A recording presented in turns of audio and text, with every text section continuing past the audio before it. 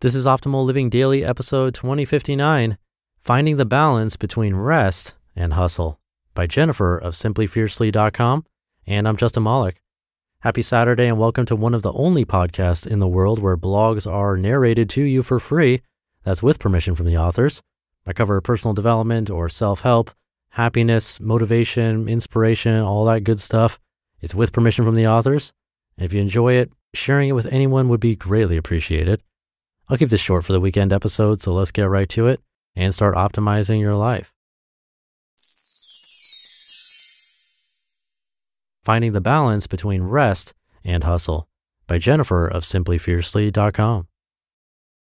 I have to confess that since I started this blog, one of my biggest challenges has been finding balance. Specifically, I'm struggling to find my upper limit. How do I know when it's time for me to put my head down and get things done, and when it's time to walk away and take care of myself? Where do I find the balance between rest and hustle? This has always been a problem for me in every line of work I've ever had, but I feel more conflicted now than ever before. In part, it's because blogging and writing is a very personal project, but I also believe that I'm constantly on the receiving end of two powerful, yet seemingly contradictory messages. Let's start with the one that every girl boss knows too well: hustle. I see it everywhere I look online: Twitter, Facebook, Pinterest, emails. Good things come to those that hustle. Hustle beats talent when talent doesn't hustle. The dream is free, but the hustle is sold separately. On many levels, this speaks to me deeply. Growing up in an immigrant family, hard work was like religion to us. I watched as my grandparents worked 365 days a year into their late 60s, and my mom worked 2 jobs while putting herself through school. Hard work was normal and also honorable. So by 16, I had 2 jobs too. I used to be insanely proud of the long hours and my over-the-top work ethic. But don't get me wrong, these days, I know busy isn't something to be glorified. Looking back, I made my life much more difficult than it needed to be because I was obsessed with maintaining a bigger lifestyle than I really needed. But still, the idea that I should always be willing to go the extra mile is strongly imprinted in my psyche. But what about rest? Over the past few years, I've become a strong believer in the power and importance of rest and self-care. I've noticed it has a strong online voice too. We don't have to do it all. Sometimes you need to slow down. Rest is the new hustle. The last one is my fave. I know rest is important. As I wrote a few months ago, I've realized that when I don't make time to take care of myself, I get burnt out and stop caring about just about everything. When I'm mentally and physically drained, I go into survival mode: eat, sleep, work, repeat, and I stop making time for the things that bring me joy. Maybe you've noticed this about yourself too. So where do we find the balance? How do we know when to push through and make things happen and when to walk away and make time for rest? I've been asking myself for the past few months, and this is what I've found out. Pay attention to your emotions. Hands up if your work has ever frustrated you to the point that you've cried and thought about giving up, gotten angry and aggressive with other people, or been ready to throw your laptop out the window. Hand held high, it's definitely a yes from me on all 3 accounts. My usual response to one of these emotional states has been to push through and just get on with it. But to be honest, this doesn't work very well for me. I'm realizing that whatever job I'm working on ends up taking me twice as long, the results are often poor quality, and I'm left in a very grouchy mood. So for the past few months, I've been trying something different. I've accepted that these emotional responses, sadness mixed with self-doubt, frustration with a touch of aggression, or good old-fashioned anger, are my body's way of telling me it's time for a break. At first, making this change was hard.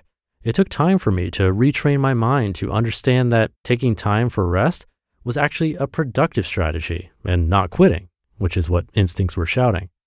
But the results started speaking for themselves. I'm getting more done and I'm arguably less cranky. Except you don't always have to give 100%. I grew up hearing and believing that successful people always put 100% into everything they do, and for the most part, I've acted on this faithfully. But lately, I've started to challenge this belief. First of all, it's not working. I'm begrudgingly accepting I have limited time and energy and I can't do it all, even if I want to. Putting 100% into my work all the time, leaves me nothing left to invest in myself. But it goes beyond limited resources. I've realized investing so much of myself into everything I do is wasteful. For some tasks, good enough is, well, good enough. Consider taking an hour to craft a perfect email versus 10 minutes to send a quick response which adequately conveys your message. Was your email worth the extra investment of 50 minutes of your time? Or would that time have been better spent in a yoga class or spending time with your partner? I think the real key to success is being able to consistently make this judgment call. Again, at times, this has been a tough pill to swallow.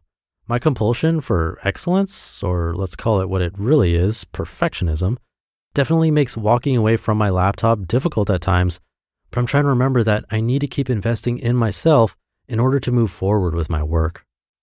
Rest when you rest. Finally, I'm learning that when it's time to rest, it's time to rest. It's not time to browse social media or to worry about my to-do list or to tidy the house.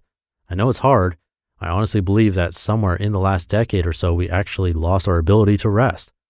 Have you ever noticed when you go on holiday, it takes a few days now to really start to relax and unwind? It's because we're so accustomed to being busy that it actually feels strange or even uncomfortable to just do nothing. So instead, we instinctively try and fill the time with little tasks so that we feel productive, all under the guise of rest. But the result is not increased productivity. Instead, it's increased exhaustion. This is why we are all tired all the time, because we never truly stop. So be present with friends, sleep when you're tired, and rest when you rest. You just listened to the post titled, Finding the Balance Between Rest and Hustle by Jennifer of simplyfiercely.com. And thank you to Jennifer, a relatable one for me to keep in mind. I'm recording this at 11 p.m. Hopefully for you too, it's relatable, especially on the weekends, which it is right now if you're listening in real time. So with that, have a great weekend if you're listening in real time, a nice restful one with self-care if you can. I'll be back tomorrow for the Sunday show where your optimal life awaits.